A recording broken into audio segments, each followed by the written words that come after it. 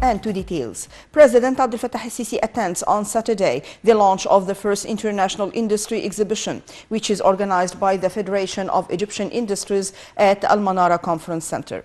The event is organized marking 100 years since the foundation of the Federation.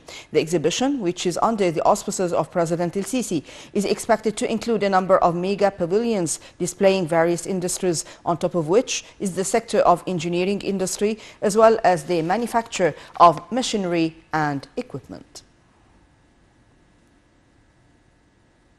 President Abdel Fattah el-Sisi made an inspection tour on Friday in the integrated car city. During the tour, the president was briefed on the work pace of constructions of the city. The 57-Feddan city is located at the intersection of Muhammad Naguib axis with the Al-Mahaga road with a capacity of 4,000 cars. The city has 10 entrance gates and is provided with an updated information technology infrastructure and an integrated set of services. The city contains many inspection and maintenance centers in addition to shopping malls, administrative buildings, banks, notary public offices, and also civil protection, ambulance and traffic buildings. Foreign Minister Sameh Shoukry participates in the preparatory meetings of the Arab League Council, which will be held in Algeria on Saturday. The ministerial meetings come within the framework of preparing for the 31st regular session of the Arab Summit, which will be held in November in Algeria. Foreign Ministry spokesperson Ahmad Hafiz said Shoukry will also participate in the meetings of the Arab Foreign Ministers Council. The meetings will tackle the agenda and draft resolutions, which will be presented to the summit. The Ministry of Interior continues its daily campaigns to control markets and follow up the prices of strategic goods. The Ministry of Interior detected cases of withholding goods and selling them at higher than the official price.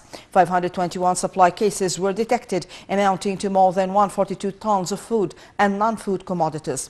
In the field of subsidized goods, more than 17.5 tons were seized, while 723 cases of violations were detected.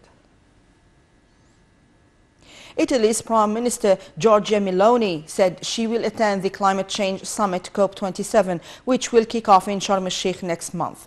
President Abdel Fattah el-Sisi has invited the Italian Prime Minister to participate in the summit, saying he is confident that Italy is capable of playing a positive and constructive role during the upcoming summit. The President also said that Egypt is looking forward to boosting bilateral relations in the framework of strong partnership that unites Egypt and Italy in all fields.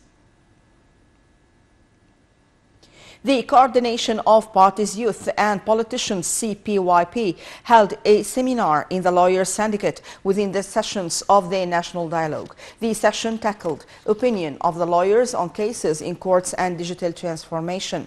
Members of the CPYP listened to proposals which aim to improve the judiciary system.